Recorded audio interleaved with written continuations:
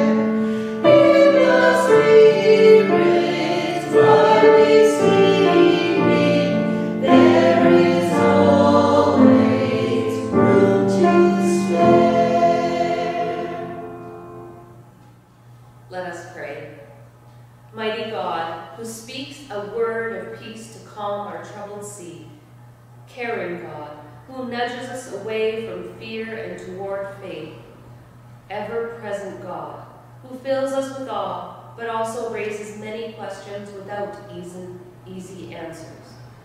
Open our eyes to see you in our boat today.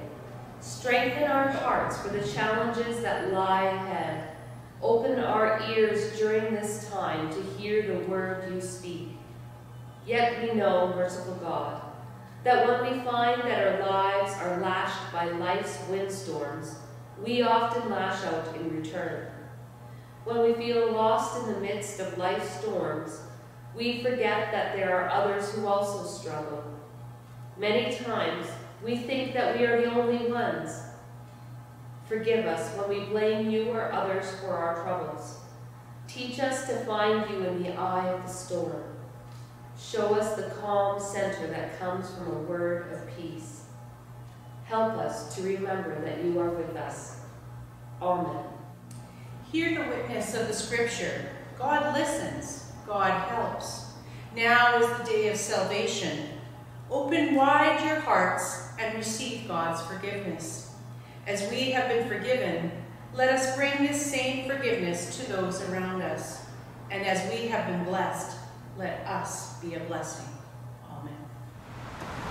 So welcome to our Time for All Ages today. We're out in our garden, our memorial garden. And you see behind me, the clouds are coming in, the gray clouds, and it reminds me of storm clouds. And I'm going to tell you a couple of stories of storms that I've experienced in my life.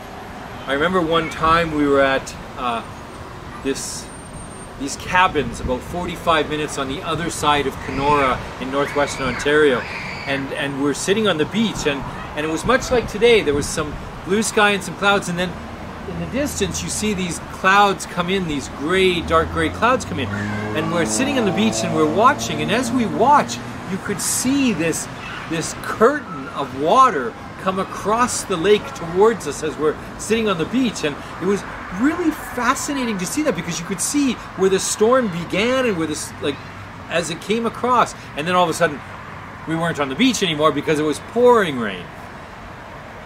It was so cool to see that storm come.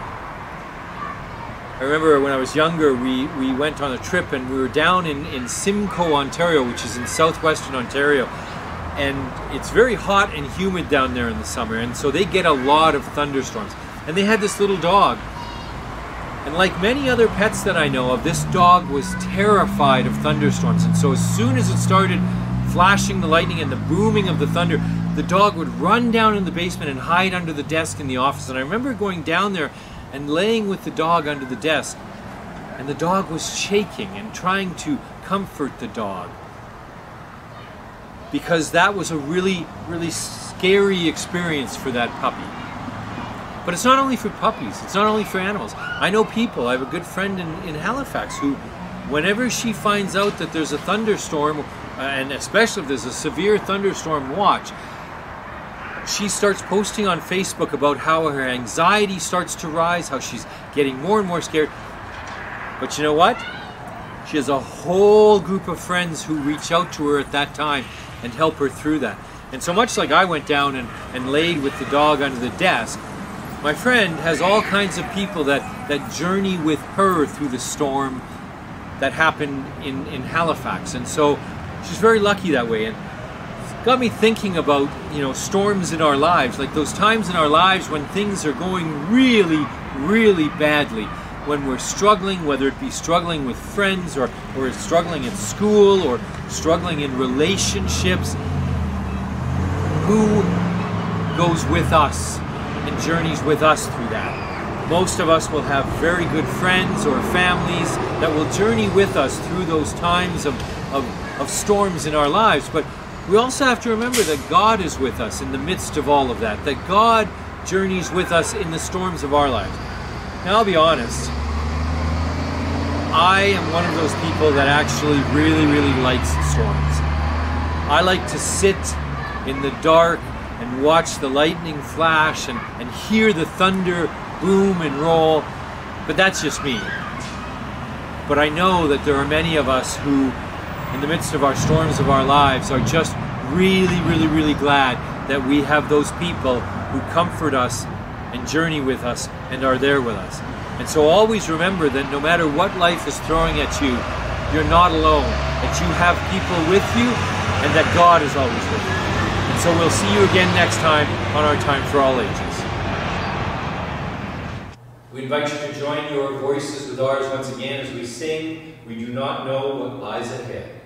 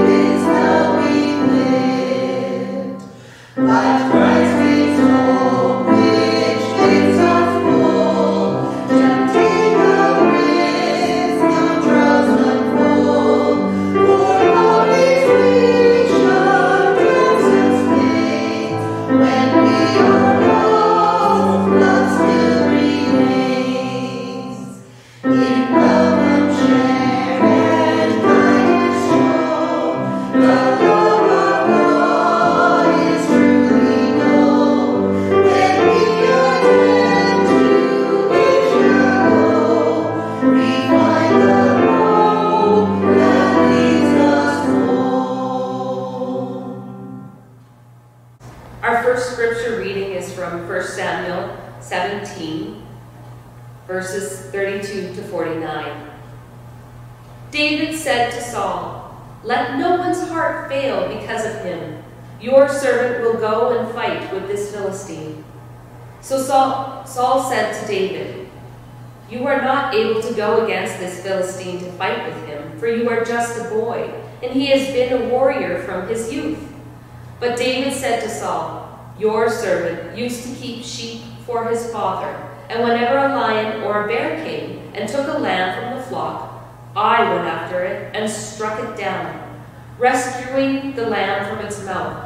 And if it turned against me, I would catch it by the jaw, strike it down, and kill it. Your servant has killed both lions and bears, and this uncircumcised Philistine shall be like one of them, since he has defied the armies of the living God." David said, "The Lord, who saved me from the paw of the lion and from the paw of the bear, will save me from the hand of this Philistine." So Saul said to David, "Go, and may the Lord be with you." Saul clothed David with his armor. He put a bronze helmet on his head and clothed him with a coat of mail.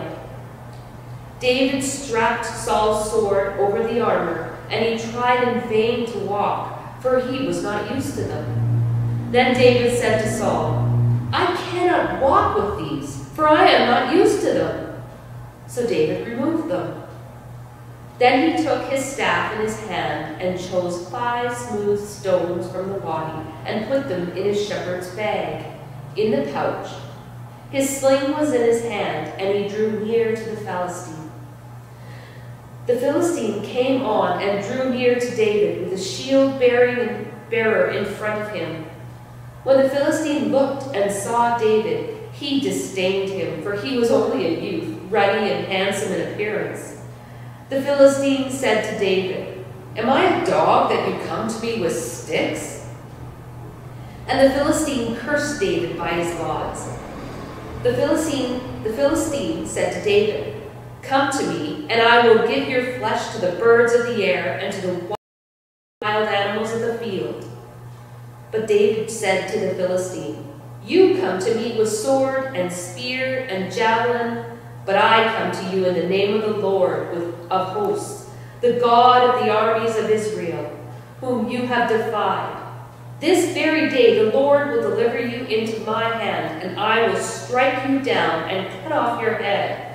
And I will give the dead bodies of the Philistine army this very day to the birds of the air and to the wild animals of the earth, so that all the earth may know that there is a God in Israel, and that all this assembly may know that the Lord does not save by sword and spear, for the battle is the Lord's, and he will give you into our hand. When the Philistine drew nearer to David, David ran quickly toward the battle line to meet the Philistine.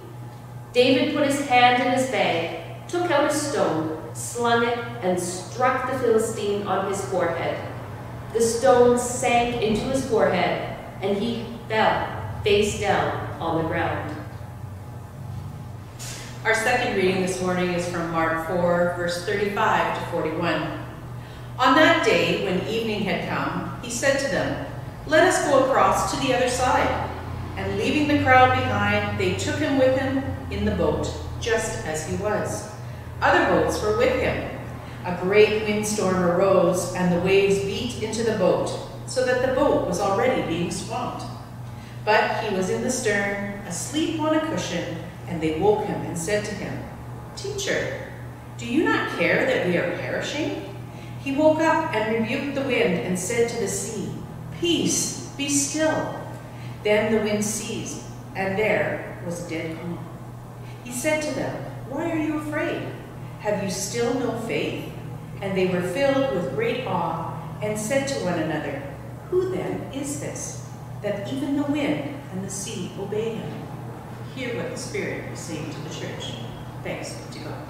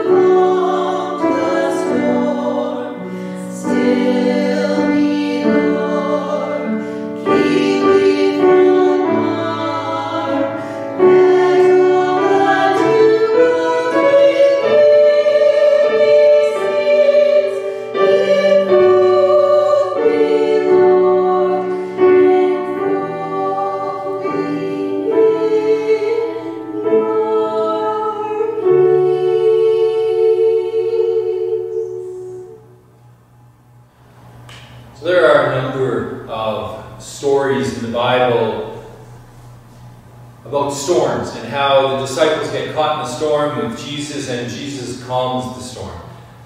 It's interesting as we read these stories about storms to not see some form of irony found in these stories. Think about it for a moment.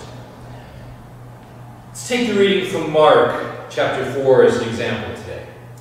Here is Jesus out with the disciples going across the Sea of Galilee when the wind comes up, a storm comes, and the boat starts to get swamped. And the disciples are all concerned and afraid of drowning. Meanwhile, Jesus is laying down asleep in the boat and they must wake him. And once they wake him, Jesus calms the storm with a word. So where's the irony? As Scott Jose from the Center for Excellence in Preaching points out, the irony of this story is because in reality, were not many of the disciples actually fishermen by trade? I'm going to read his quote here. For men ostensibly accustomed to being out on the water, presumably in all kinds of weather, the disciples sure panicked over the weather often enough in the Gospels. The only calm one in these storm-at-sea situations was the landlubber carpenter from Nazareth. So here is a group of fishermen out on the water in the midst of the storm. who seem to have no idea what to do, and they're frightened. But I wonder if that might just be one of the major points of this story. Yes, the disciples were frightened by the storm. They're concerned for their own safety. And so they wake up the one whom they've been following. They wake up Jesus. And when they wake him up, he immediately calms the storm. And you would think that that would bring great relief to those in the boat. But does it? Now, our translation from the New Revised Standard Version this morning says that after this happens, after the storm is calm, the disciples were filled with great awe. But there are many who question this or that particular translation of the Greek. Some people translate the Greek word used for fear to mean fear. And now, as David Lose, senior pastor at Mount Olivet Lutheran Church in Minneapolis, says, sometimes this fear is described as a reverential awe. But it's important to distinguish that kind of emotion from a more base terror of some known or some unknown threat. Yet I'm guessing the reactions of the disciples was somewhere in between these two poles. So in some ways, the disciples are full of fear for their lives at the beginning of the story, and then at the end they're also in a sort of place of fear, but a different kind of fear. We know in Mark that this is not the first time that Jesus has done something that might be considered or seen as miraculous. No, he has helped the lepers, he has driven out demons, and so why with this miracle? Why now? Maybe because it is one thing for the disciples to follow a charismatic leader who is a great healer, but it might just be a very different thing to realize that you are truly following the living God who can calm nature with a word, calm the natural world with a word. Because when you follow the living God, that might just mean that things are about to change, that maybe there might be more to this than they had previously thought. In Leif Edgar's book, Peace Like a River, Reuben Land, the narrator of the story, tells of the apparent miracle by which his father saved his life when he had just been born. And then he reflects on how often we tend to domesticate miracles using the words to describe all manner of things that merit our attention and appreciation, but are not finally or truly miraculous. And then in the book he goes on to press that distinction. Real miracles, he says, bother people. Like strange, sudden pains unknown in medical literature, it's true. They rebut every rule all good citizens take comfort in. Lazarus obeying orders and climbing up out of the grave, now there's a miracle. And you can just bet that it upset a lot of folks who were standing around at the time. So then Reuben says to his sister, I quote, "People fear miracles because they fear being changed." And this might just be the basis of the fear that was felt by the disciples once the sea was calm. It was a realization and the fear that things were changing. This is not just about a journey across the sea, but rather it was a journey away from familiar territory into the unknown.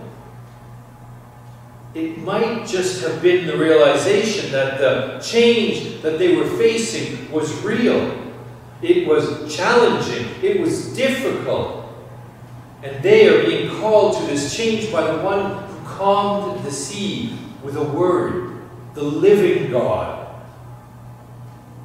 It is fear that is based in the uncertainty and the leaving behind of their old selves to become someone new. It is a fear that is based in leaving behind the world that they knew so that they might usher in a new world. A world where all are equal, all are valued, all are loved, all are worthy. There's more to this last quote from Reuben in the book, and the full quote is this: "People fear miracles because they fear being changed," he said, and then continues, "though ignoring them will change you also." The disciples were afraid, possibly because they were facing great change, but they didn't face that change alone. Jesus was with them and calling them through that change, leading them through that place into the unknown. They were never alone. We too are living in a time of great challenges. We have been dealing with this pandemic for over a year. We have now come face to face with the racism and hatred in this country, and it continues. We are in the midst of the storms of life. But is God calling us to come to the other side of the sea? In the midst of this storm, or these storms, is God calling us to change, to become something or someone new? Is God calling us to something new in our lives this day? See, in the story, there is not just one disciple that is being singled out. Rather, it is all of them who are present. All of them are called to this journey of change and transformation. So what are we being called to in order to change? What journey are we being called to embark on as a community of faith in order to live as the living God has challenged us to live? How might we be challenged to leave our old world behind, our old ways of doing things, and live into a new way that will usher in the kingdom of God? The disciples, in the midst of the storm, might just have been being challenged out of their complacency to a new way. What have we become complacent with in our community that we need to change to find a new way? We are being called to follow the living God out into the world, being bearers of that new kingdom. That is all of us as a community. It is not just one of us or two of us, but all of us. We are challenged to answer God's call to come and to be changed. Yes, it might be scary to leave the comfort of what has been, but it is God's call to a new life for ourselves, for our community, and for our world. Will you answer God's call and sail across that sea with Jesus? I am going. Will you come with me? Amen.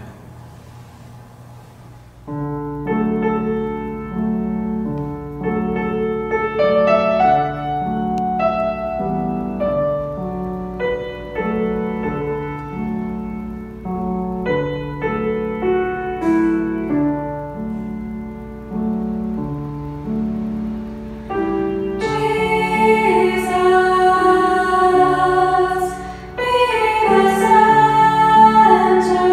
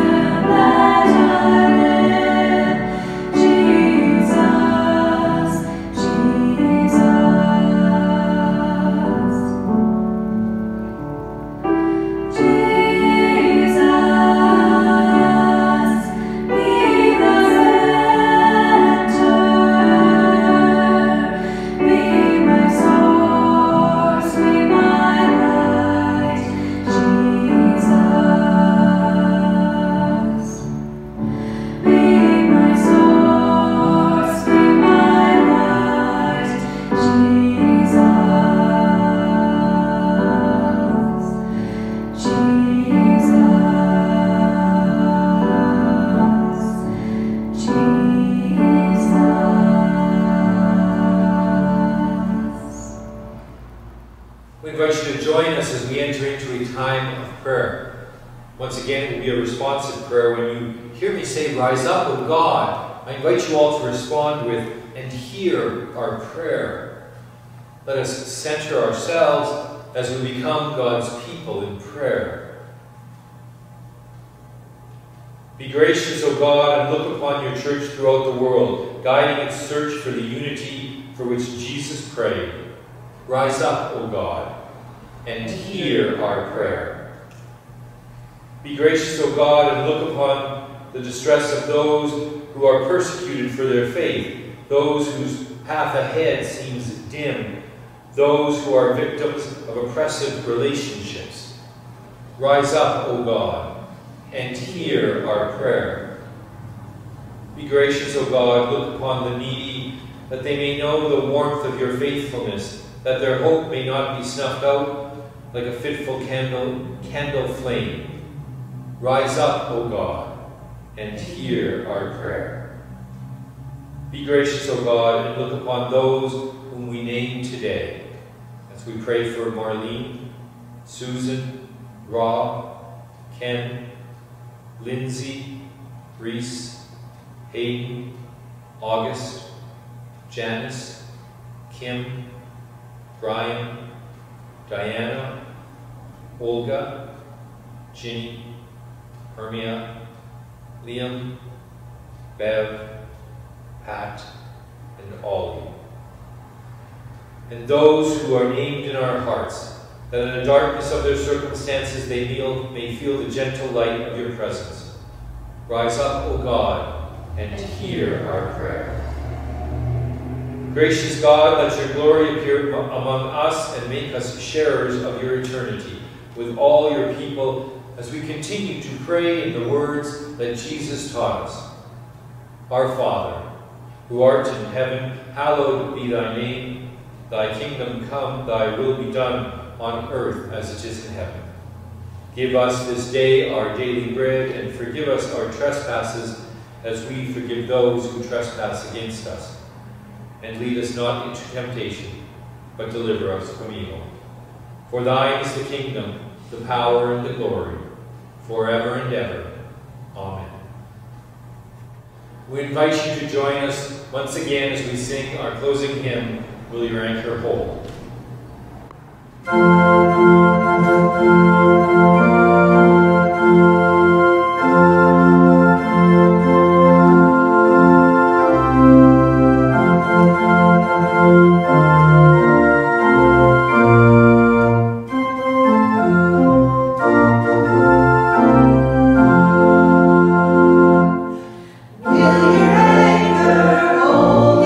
Storms of life, when the clouds unfold.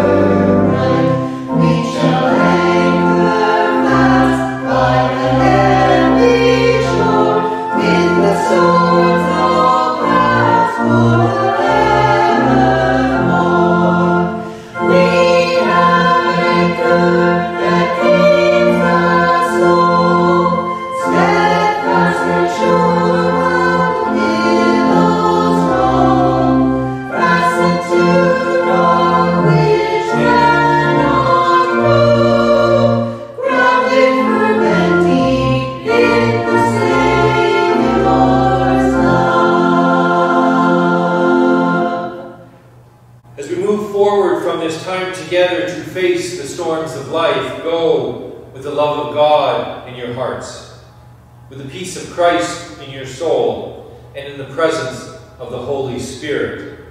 For you go with God, the God who will not abandon you today, tomorrow, or ever.